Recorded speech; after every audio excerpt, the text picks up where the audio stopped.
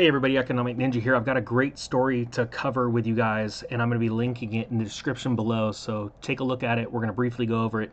But look, the title of the article is Shocking Chart Shows That Most Workers Now Make More on Unemployment Than From Their Jobs.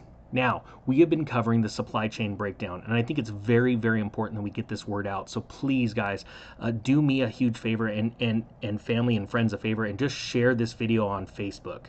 Share it anywhere you can. And it's because, honestly, if we don't warn people now that as this breakdown gets worse, and it's going to get worse, I apologize if it bursts some people's bubbles, but the fact of the matter is, if you see the train coming and you're on the tracks, all you have to do is get off the tracks and let the train go by. But there's a lot of fools that just let the train hit them. And we've been watching the supply chain breakdown for now a few months. I've been reporting on it, and there are a lot of people that are really interested in learning not only what's going on, but why. Now, in recent videos, we've been talking about how a couple of these breakdowns happen sort of naturally or by emergencies. Like in the chlorine situation, it's because of a fire at a large plant, a manufacturing plant. Or in the case of gasoline, getting it to and from the refineries to the gasoline stations, it's because there are companies that have semi-trucks sitting in the parking lot because they don't have enough qualified employees, drivers, to drive them. Now, the facts are, when this whole thing started a year ago, there were a lot of people that just threw in the towel and said, look, you know what, the heck with this. I'm too close to retirement. This ain't worth it, being out in the workforce. Let's sell the house, quit the job, move into retirement a little earlier than planned, and let's get out of the state, wherever state we are, and we'll go somewhere cheaper.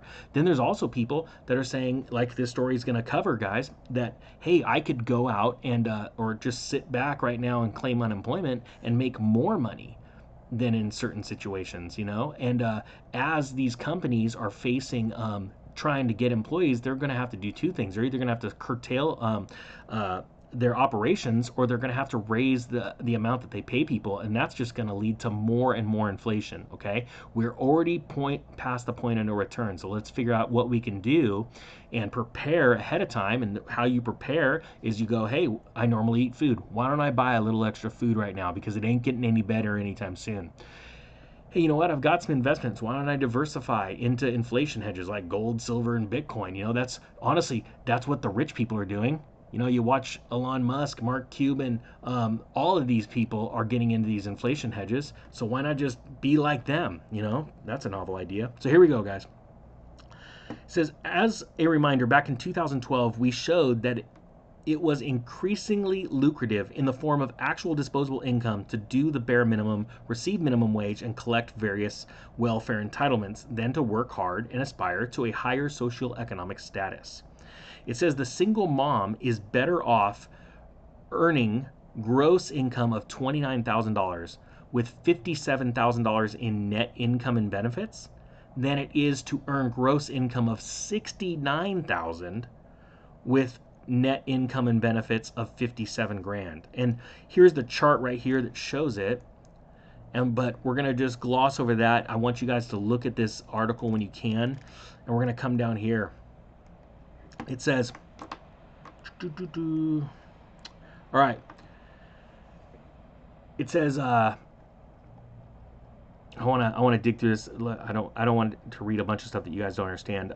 No offense, but it's hard when you're listening and I'm going. It says, this was coming from a Democrat today, that and just don't get me wrong, guys, I don't care if you're on Democrat, Republican, and whatever side, everyone is blaming other people. Just, you know, they don't want to get down to the root of the problem. But this is something that's very interesting, and this came from Steve Ratner, okay, best known as the counselor to the Secretary of the Treasury leading the Obama administration, and the man who single-handedly overturned bankruptcy law in the Chapter 11 case of General Motors. Okay, so this isn't just somebody. Who today tweeted that, and I quote, with enhanced benefits, workers, take Pennsylvania for example, can now make more on unemployment than they did at their jobs. Now, coming from a Democrat, this was the most damning assessment of Biden's catastrophic fiscal policy to date. But what was even more shocking in the chart that Ratner tweeted, similar to our chart in 2012, it shows that as of this moment, tens of millions of U.S. workers, again, tens of millions of US workers in the jobs ranging from dishwasher to hotel clerk to preschool teacher to anyone on minimum wage can now earn more from unemployment than their regular job. Now, I want to show you this chart and why I think it's important. So first off, this is the median pre-tax wages assuming a 40-hour work week. So over here, just the minimum wage, and this is in Pennsylvania where the minimum wage is $7.25. When you take into account all of the benefits that are added up for a 40-hour work week for unemployment right now, that person that was making $7.25 is now making $11.23. So I want you to understand that when we're talking about McDonald's or restaurants that normally pay their employees minimum wage, even if you get tips or not, you can't just turn around now and go, okay, instead of $7.25, we'll pay you $11.50. That's not enough to get them off the couch. And what the big question is, what is the right amount? Because now, let's say you go to $15 an hour. You say, okay, fine, we'll beat your unemployment. Excuse me. Now you sit back and you go, you look at these employees that are sitting back on unemployment and they go, well, is it worth it for me to leave my couch right now for the next couple months, let's say, just next couple months, and get off my couch to go work for $15 an hour where I could actually sit home, get the $11.23, clean up my home, sort of clean up my life, maybe start working out, or hey, I could go work for cash on the side. Now, I'm not saying this is going to be long-lived. As a matter of fact, I think it's going to be pretty short-lived because I think we're heading into some very serious economic times, and I'm grateful that you guys are here learning about these things.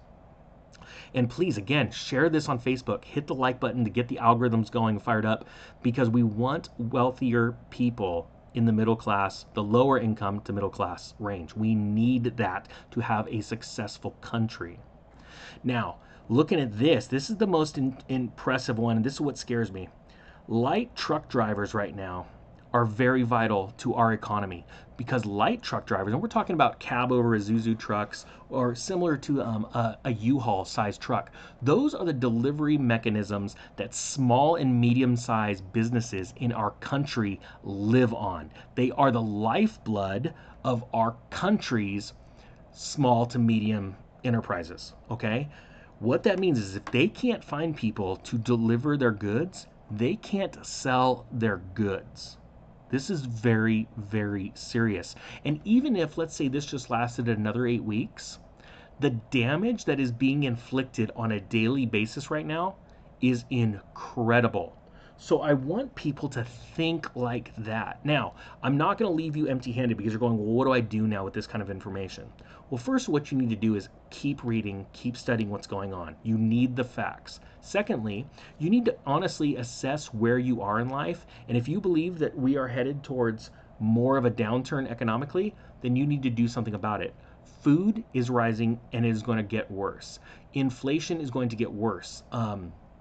We're seeing all kinds of little bubbles starting to pop off. So why wouldn't you go, well, I shave every day and I use a disposable razor, so why wouldn't I just buy an extra few months worth of razors? Or hey, I gotta eat, and you know what? I like 3-bean salad and I can make that out of canned beans. Why wouldn't I go buy a 90-day supply of beans just in case, right? Just in case. And guess what? If you're wrong, if I'm wrong, you'll still eat it and you'll still shave. But the facts are, people are they're not thinking, they've got their heads in you know where, and they're not preparing. And the thing is once they all figure it out and rush to the store, they're going to destroy the supply chain. It's better that you guys go and share these videos with your friends and family so that they can actually put a little bit, and all you got to do is share it on Facebook. It's not like you're telling them what to do. You're just sharing it, letting people figure it out. And what they do is now they go down to the store and they buy a little bit more, and it allows the supply chain to repair itself. It allows the store to go, oh, we sold a little extra toilet paper this month or a little extra beans. Hey, let's add that much more to our order. Rather than all of a sudden in one day it all gets taken and then the people the next day come and they panic and now they're waiting outside for the next truck, and then it just gets worse and worse and worse.